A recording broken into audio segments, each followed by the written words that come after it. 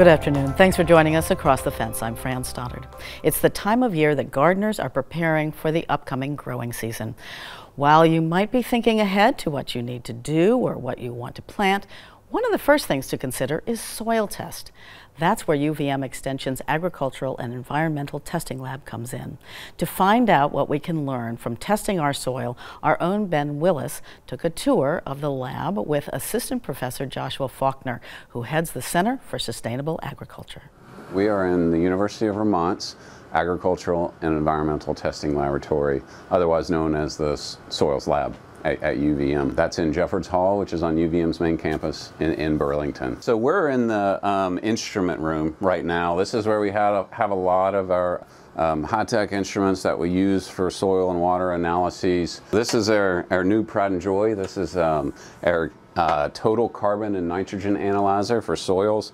We just got this a couple months ago, and this allows us to measure how much total carbon is within a soil sample, and that is a really hot question right now because of people trying to understand carbon sequestration in soils related to climate change. And this is kind of a top of the line instrument, and it allows UVM, I say, like kind of to move into the big leagues when it comes to soil testing and analytical services around soil carbon. This is a lab that does a couple things. One is we process and provide recommendations on over 6,000 soil samples every year for Vermont farmers and gardeners and other landowners. The other piece of what happens here is a lot of soil and water laboratory analyses. What are some of the things you can learn about soil by testing it here? Most of our soil samples are what we call a routine soil sample, and those primarily provide what the nutrient status is within your soil. So macronutrients, as well as some of your, like your phosphorus and potassium, and then some of your micronutrients as well. A routine soil sample will also provide pH of the soil. Whether you need to adjust that with liming or not, that would be a recommendation that would come out of that. Also provide the organic matter content of your soil, and a lot of folks are very interested in that, kind of a really kind of broad measure for how healthy your soil is. I can see how this would be really helpful for farmers, but what about home gardeners? Should they be getting their soil tested? Absolutely. Anyone who is managing, fruits or vegetables or other crops, if you don't measure it, you can't manage it. So, we recommend that, for farmers, of course, because it's really critical for their productivity and profitability. But, for gardeners, it's important. I think of it as, I love to garden. I know a lot of people who love to garden. They put a lot of time into their garden. And why not try to maximize that time investment with a simple soil sample to understand what nutrients your soils need to help your vegetable crops or your other plants maximize their production and get the best return on your time spent gardening. With all the data that you're collecting, all the soil that you're bringing in, do you do anything more with that data? Does it help with research?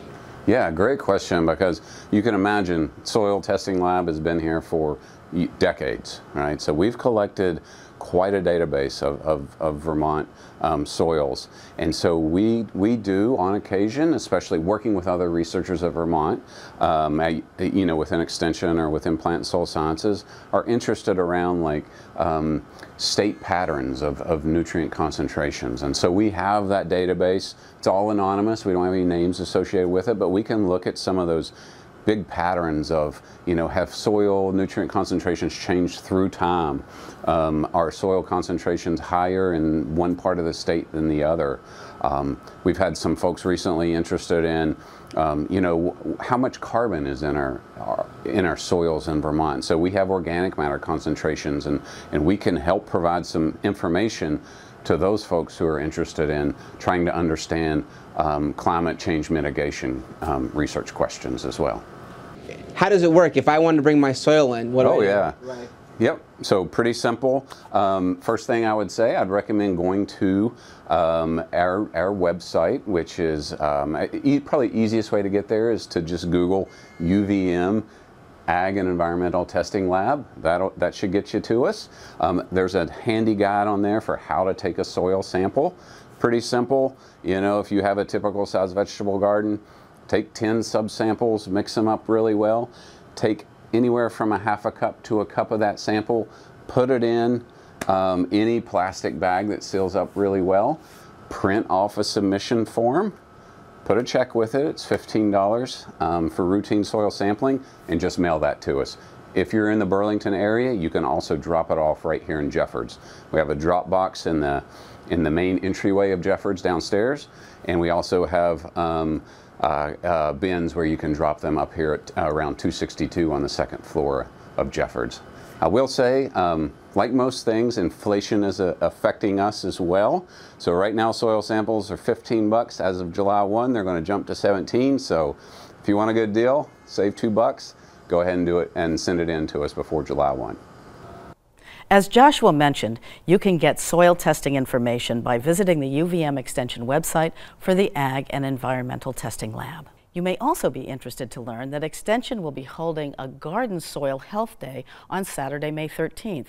It's from 1 to 4 at the UVM Horticulture Research and Education Center at 65 Green Mountain Drive in South Burlington. The event will feature free lead screening of your garden soil to ensure safety and healthy gardening. If you go, bring your soil sample in a zip-locked storage bag. When it comes to growing things indoors, a little bit of knowledge can go a long way towards raising healthier and longer-lasting plants. In partnership with UVM Master Gardener Program, today's Houseplant Hero segment looks at a plant that's easy to grow and has very few problems. Hi, I'm Judy Miro, a UVM Master Gardener coming to you from the University of Vermont greenhouses, and I'm here to help you become a houseplant hero by providing some guidance on caring for your houseplants. Today, our focus is on the Euphorbia lactei, or false cactus, or the candelabra cactus. The cactus and Euphorbia may look similar, but they're very different plants. They initially grew oceans apart. Euphorbia originates from South Africa, while the cactus are native to the Americas. So while we see them sold under the name cactus most everywhere we go, it's because they thrive in very similar or same conditions: hot, sunny, and dry. The reason I adore the Euphorbia is because they grow faster and many varieties are easily propagated, like the candelabra. More on that in a moment. So then how do you tell a Euphorbia from a cactus? All cactus have spines, while the Euphorbias have thorns. Only cactus have what's called areolas, which are the fuzzy spots where the spines, flowers, and stems of the cacti plants grow from. The areolas found on all cactus species, and they're either fuzzy white or fuzzy yellow. You'll never find this on any of these Euphorbias. Many people will tell you that it's the flowers that give them away.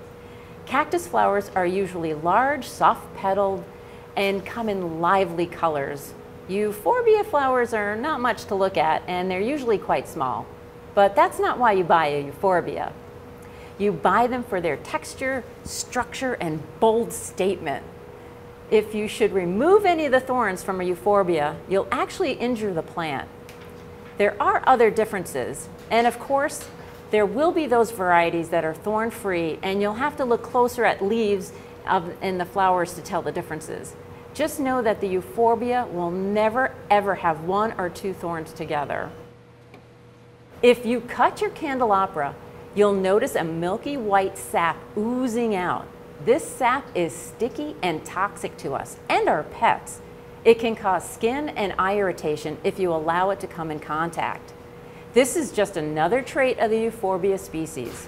Always best to wear gloves and safety glasses if you should accidentally injure your plant. The candelabra is a good self-healer, so hopefully any damage you might do won't be fatal. Wipe off any sap with a cloth or paper towel and allow the plant to heal itself. Branches that you do break off should be set aside for a week or 2 to harden off before you place them in soil to regrow. The candelabra makes a great houseplant for novice gardeners because it doesn't require a lot of special care. It grows well in indirect light. The brighter the light, the faster it grows. Full south exposure or a west exposure works wonders for this plant. Be sure not to place them against a window in the winter. You wouldn't want this plant to catch a chill. The plants will like to keep warm year-round. These plants prefer a fast-draining cactus soil mix to ensure the soil dries out between waterings. Remembering that the Euphorbia's origins are from Africa, where the conditions are dry, hot, and warm. Overwatering, or as I like to say, overloving your plant will be the death of it. So best to use a moisture meter to be sure this plant is dried out before you water again. Like most plants, pests don't show up unless the plant is stressed out. Euphorbia has few pests other than aphids and mealybugs.